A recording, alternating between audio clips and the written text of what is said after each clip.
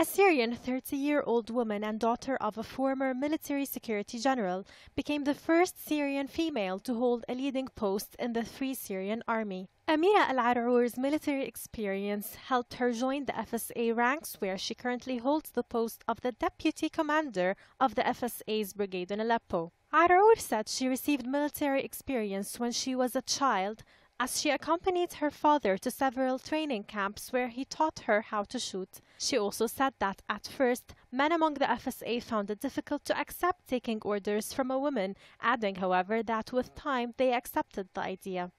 Like Arur, several Syrian women had joined the rebels fighting the regime of Bashar al-Assad, such as engineer Thobia Kanafani, who traveled from Canada to Syria to fight al-Assad's forces and who had announced that she joined the rebels via a video.